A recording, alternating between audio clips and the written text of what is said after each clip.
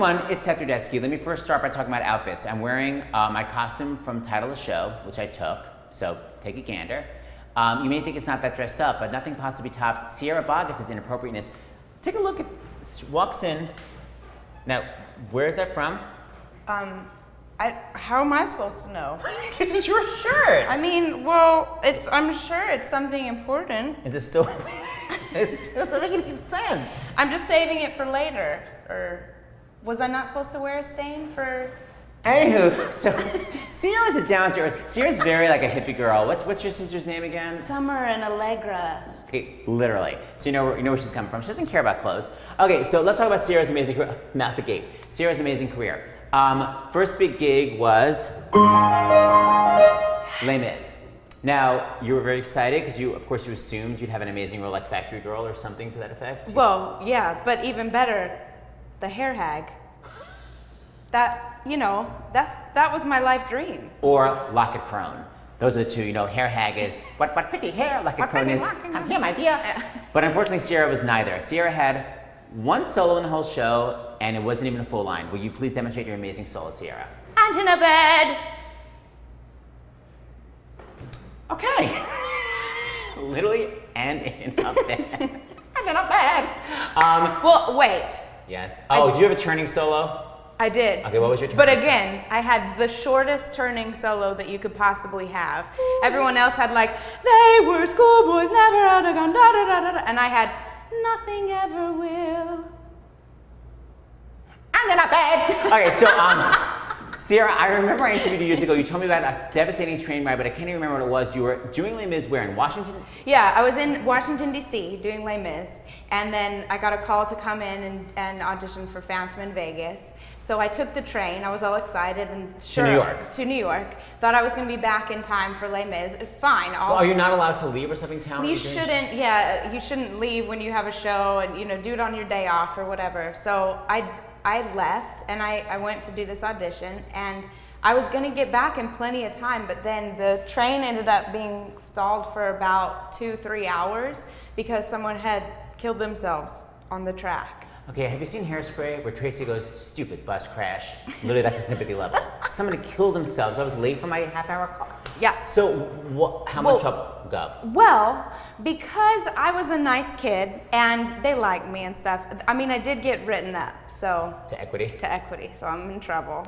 But I got back, because Les Mis is so long, I got back in time for the second half of the show.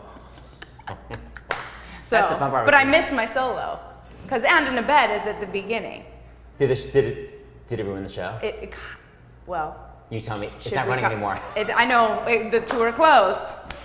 Enough said. Okay, so she did Les Mis, then you got Phantom in Vegas, amazing, high C, Christine. Then she got Christine, Love Never Dies. No, then I got Little Mermaid.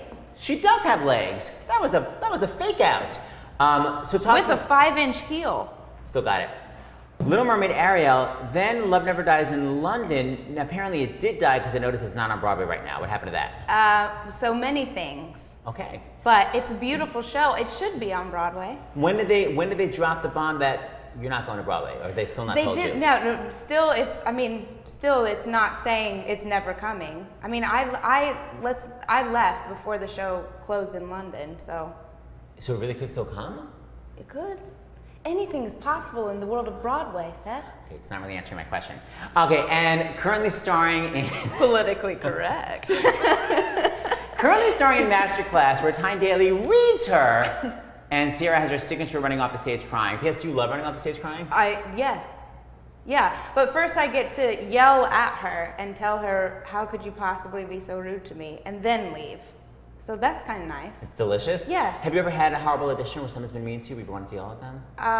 No, not audition where I've wanted to yell, but I've had some teachers that it's like, it's so obvious that they wish they were doing what the kids are going to do, and so therefore they're terrible teachers. There's a song for you.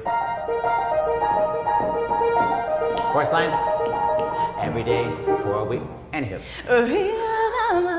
The point is, I thought it would be fun for Sierra and I to do a full medley of her career. So we're going to try to do some Little Mermaid, some Love Never Dies, some Christine Daae in Phantom of the Opera, her signature masterclass and Les Mis. See, here's the thing. When you audition for a show and you only have 16 bars, a lot of times people don't have time to read your resume. So why not have your resume in your 16 bars? You are so smart. I'm a vocal coach. So this is going to be my new audition song. So let's go for it. Up where they walk, everyone tries. Up where they say that love never dies.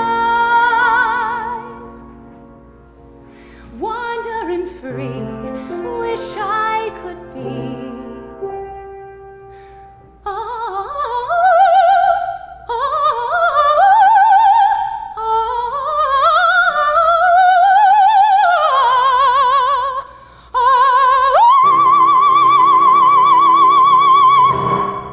Never wear a stain like that before midnight.